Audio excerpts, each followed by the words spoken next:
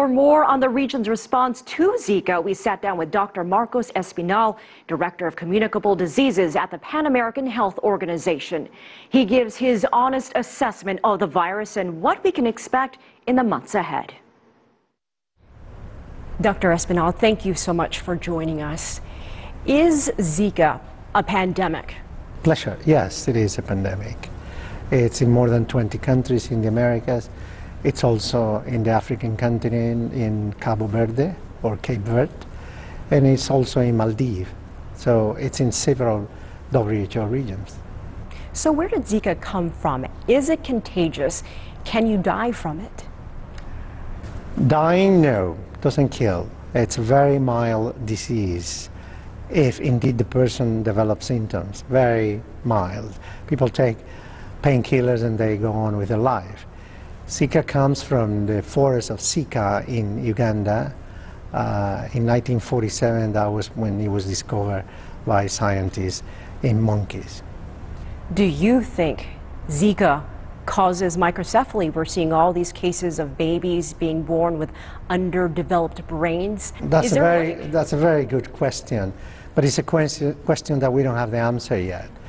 The growing evidence suggests that Zika is associated with microcephaly in Brazil, that it could potentially cross the placental barrier.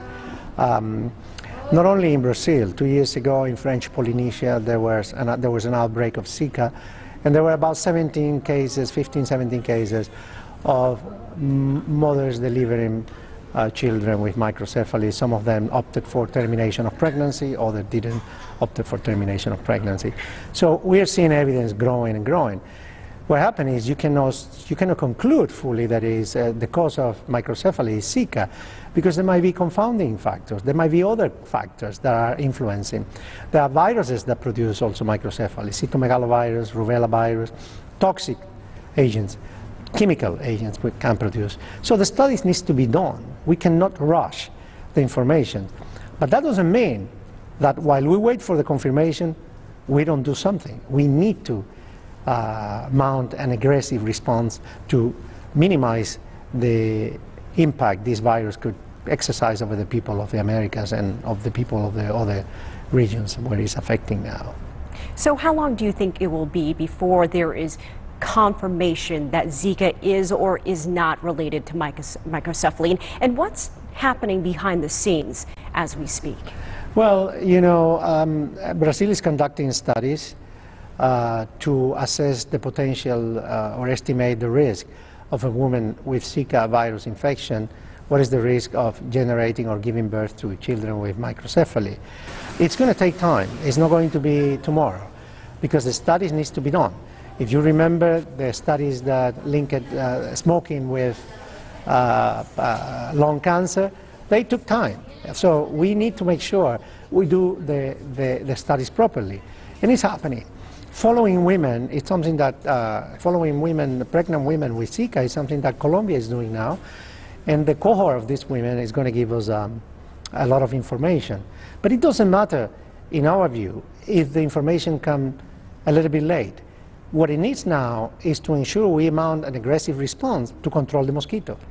Well, I do want to get to treating and preventing in just a moment, but you mentioned Colombia, and there are reports now that possibly thousands of pregnant women in Colombia have the Zika virus. So what does this mean for them? Will they have children that could potentially have these birth defects? And is this just the beginning of what could be happening down there? Well, it remains to be seen. This is why we call for aggressive control of mosquitoes to try to avoid more infections. Women that has been confirmed with Zika who are pregnant are being followed carefully by Colombia with prenatal checks, with ultrasounds in the third trimester, because there's no way you can diagnose microcephaly in the first or second trimester of pregnancy. It's only suggested in the third trimester of pregnancy with ultrasounds, and then the most definitive diagnosis is when the baby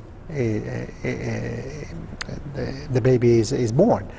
The World Health Organization recently made a declaration calling actually microcephaly and not the Zika virus a public health emergency.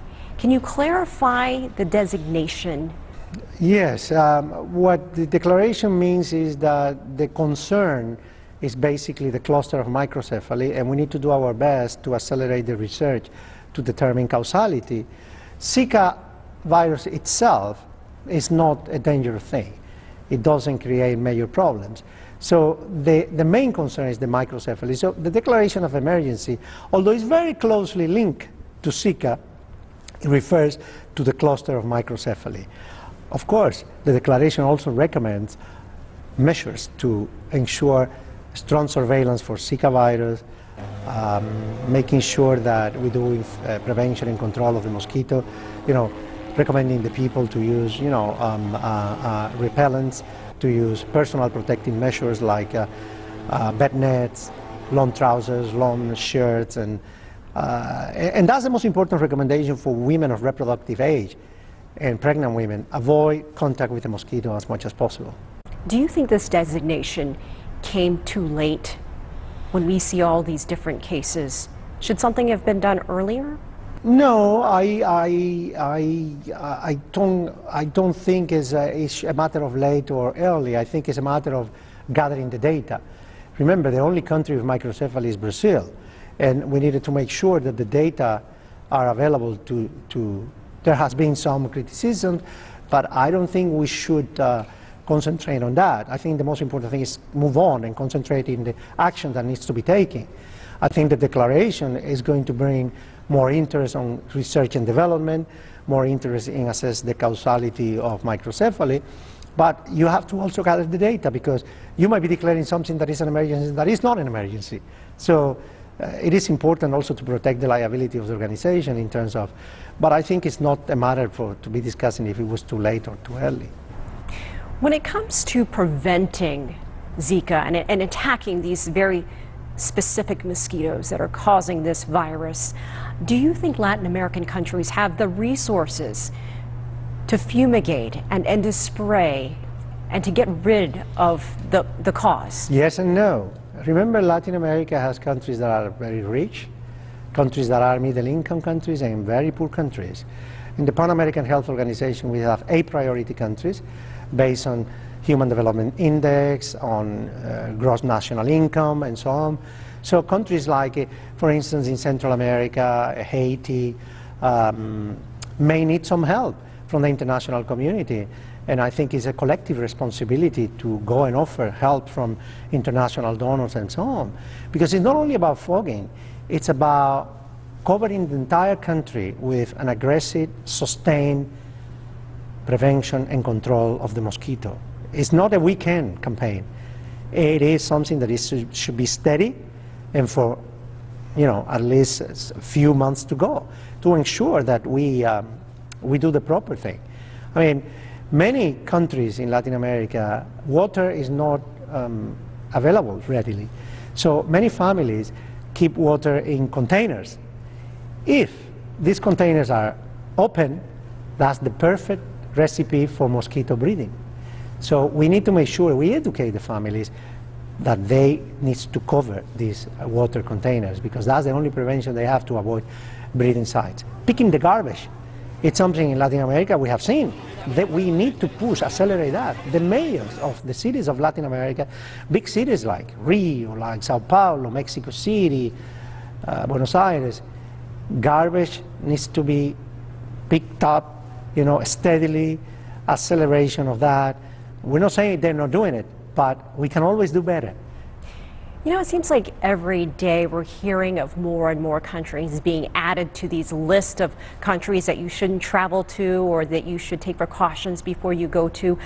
What do you make of these travel warnings, and what are some of the greater impacts that can be caused by preventing people from going there? Well, that's a very important question. In the Declaration of Emergency, WHO doesn't recommend any travel prevention. Some countries can do that, and we respect that. But for instance, having 22 countries affected, meaning the whole of the Latin America probably is at risk because the mosquito is present there. What is the purpose of not asking people to travel? We need to take into account also the economic impact. tourism industry, all these type of things. So I think it's important that if people are going to travel, they can decide on themselves, assess the risk.